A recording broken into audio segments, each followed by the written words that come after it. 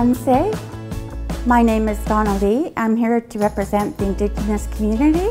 I'm here to make my original Bannock recipe. It's my original recipe, as I wanted to take out any yeast, sugar, or dairy so that it would be a healthier version.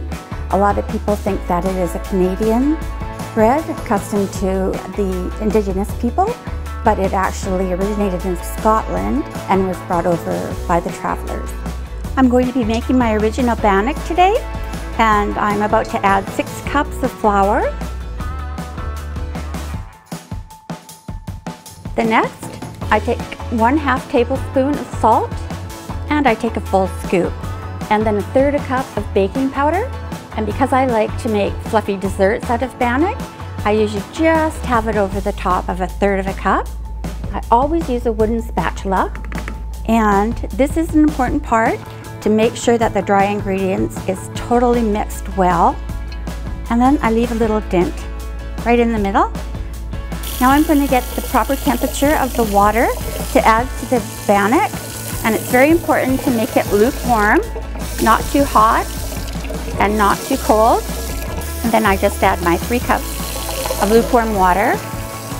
I mix the oil in the lukewarm water so that when I add it to the Bannock dry mix, there isn't any little creamy lumps that I have found in the past.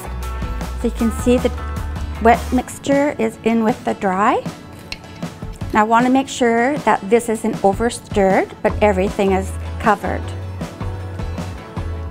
I'm going to start in the middle, because that's where in your bowl it will tend to settle. Okay, now I'm going to leave it for 10 minutes because it has lukewarm water, and it's going to activate the baking powder for a fluffier Bannock. So I've made a batch of cinnamon sugar fritters, and children and adults love them alike. It's original Bannock with as much or as little sugar as you want. After they're done, I usually coat them in a light vanilla glaze and then spread cinnamon sugar over top.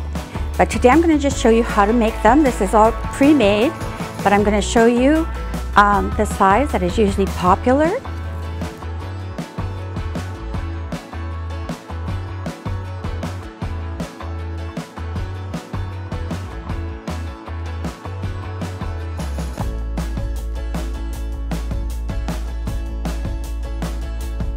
Now 10 minutes have gone by and the Bannock has risen. I can see it with my eye. There's all sorts of ways that you can make this. I'm going to show you 3 samples. My grandmother used to shape her Bannock like this. She's about 2 inches wide.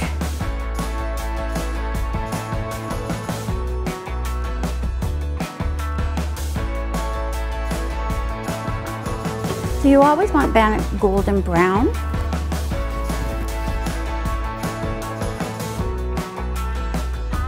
Okay, is the one that I sell at the fair, and it's a lot of Bannock. It's about 1/2 cup of Bannock. So I make at least a 6-inch diameter piece of Bannock. We serve this with butter, homemade jam on top, and people really, really love it. And now I'm just going to make a flatbread, which is really popular to keep in your house, in your freezer.